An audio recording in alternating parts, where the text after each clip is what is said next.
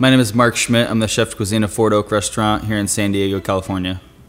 I love cooking with potatoes because they're a very versatile ingredient. It's seasonal, but you can use year-round.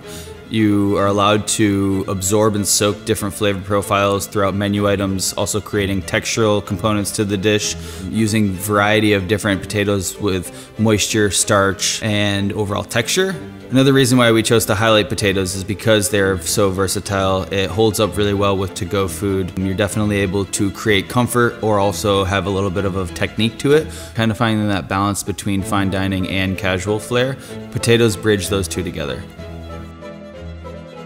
This dish is popiette of crusted potato, black bass, with braised leek and beurre rouge sauce. Potato is utilized in this dish a few different applications. The first one is taking a russet potato, peeling, then thinly slicing on a mandolin, followed by blanching in 275-degree canola oil, allowing the potato to lightly cook for about 10 to 15 seconds. From there, then you're going to shingle the potato and place the seasoned black bass in between the potato and then wrapped all the way throughout. This dish is something that kind of hits home to me because working in New York with Le Cirque Restaurant, this is a signature dish that is on the menu with Daniel Boulud from long time ago, but still is on the menu. It's so simple, elegant, but also creates a lot of technique. Although this is not a traditional takeout dish, guests are still looking for a more refined option. I wanted to showcase that option for the guest. This dish is a breakfast sausage and hash brown quiche. So to make this dish, you take eggs, a little bit of Gruyere cheese, grated, whole milk, hash browns that have been torn by hand, chopped up green onion, and then breakfast sausage. I chose to tear the hash browns by hand to create a texture difference in with the sausage and the egg itself. After baking in 350-degree oven, pull it out, let it rest. The potatoes really hold up well in this dish because they soak up a lot of flavor and they create a lot of moisture inside of the dish as it's baking. This dish is a beef fat twice baked potato, spinach, caramelized shallot, feta cheese, green onion, and roasted corn. We use the potato skin and a russet potato. The potato skin has been burnt in the oven to make a potato ash. The russet potato is baked first and then removed the skin, mixed together with heavy cream, beef fat, spinach that has been blanched, caramelized shallots, feta cheese, and green onion.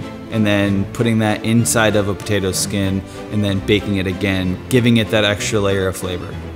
So this is a great dish for takeout simply because it holds its temperature really well.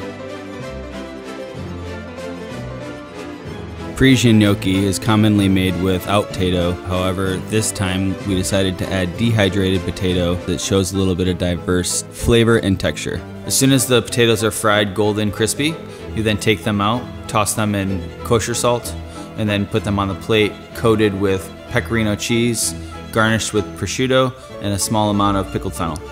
I chose to use this item to highlight to-go based on the fact that it has a great shelf life, and as soon as you put it in a plastic container and then take it home, you can eat it in your car without a mess, or you can just enjoy it at home with dinner.